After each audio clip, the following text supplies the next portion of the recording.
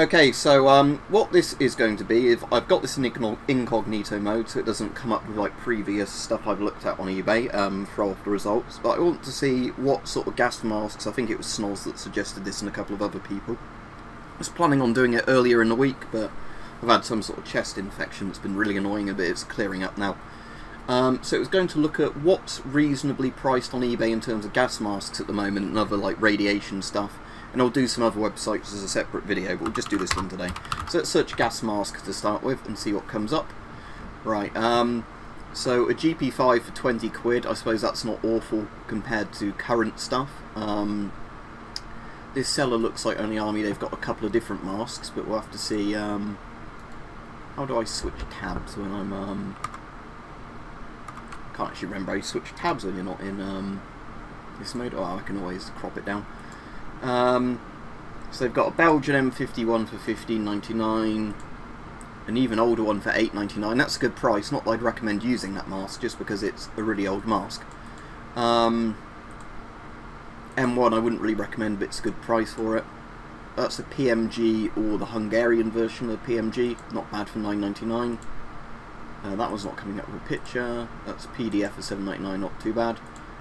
And that Hungarian one isn't coming up. So there's a couple of different ones there that aren't too badly priced. Let's see what else is on some of these things coming up. So again, Hungarian PMG for $12.99, MC1 for $16.99. So some of these Warsaw Pact masks are already priced. Now, the reason that GSR is cheap, $44.99, is because it's a size 4. But that actually fits most people that are small to medium. Right, is that PMK3 there, by the look of it? PMK2 or PMK3? I think that's a... I'm not sure that's a PMK2 or PMK3. I don't think it's PMK1. But that's not too bad a price, actually. But I suppose it's a starting bid. So, starting bid or an S10 for 32 quid isn't that bad. 85 again for that FM12 is a bit too much. But 32 quid, if the bids don't go as high as that, aren't too bad. 62 is a bit much for an S6, I'd say. Now, with some of these industrial masks, some of them will be good, some of them won't be. That full shade is a really good mask, but I don't know if I'd say $89.99 is reasonable for it. That's quite good for an old GSR Mark V by the look of it. Now, if I remember, the reason that M17 there is so cheap is because it's a damaged one. If you wanted one as a wall display, that's not bad at all for that one. I think I looked at the listing before. No idea how good that mask is there that I'm hovering over because of the fact it reminds me a bit of the pewter ones, so it might be sort of Chinesian or it might be good. Aroma pump, oh dear, that's not something you want. Now that's actually quite a good price for an M2, $24.99. So yeah, the M2 for $24.99 isn't bad. An MP4 by the look of it for £11.50. Anyway, yeah, so some of these ones coming up under gas masks aren't too bad. Let's just search for 14mm respirator.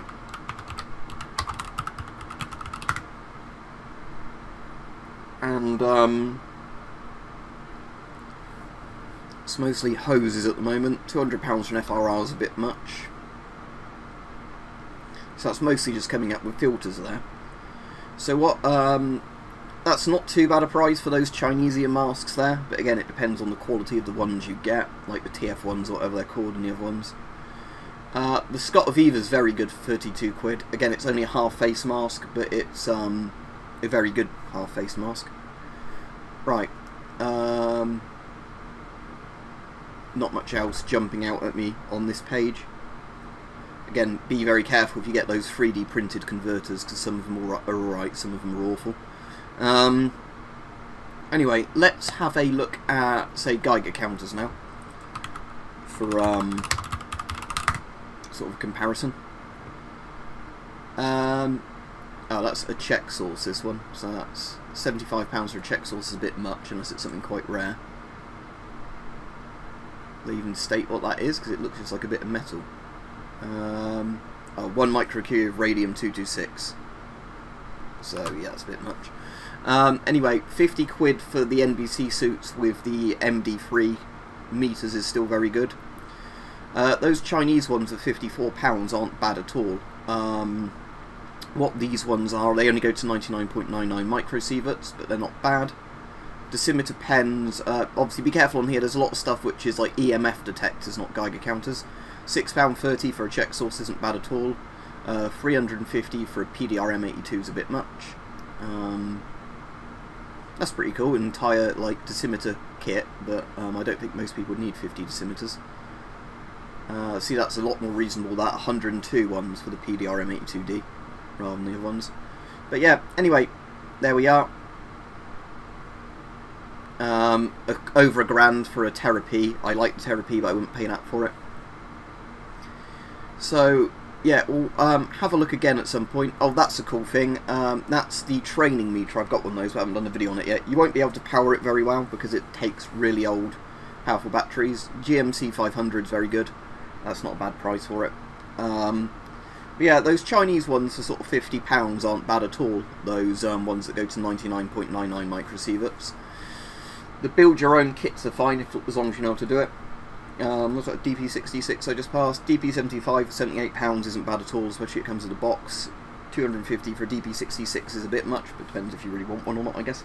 So anyway, that will be it for this video. It was one I wanted to get, you know, done earlier in the week, but unfortunately, as said, you know, I've had this cough. You might even still be able to hear I sound a bit throaty and weird.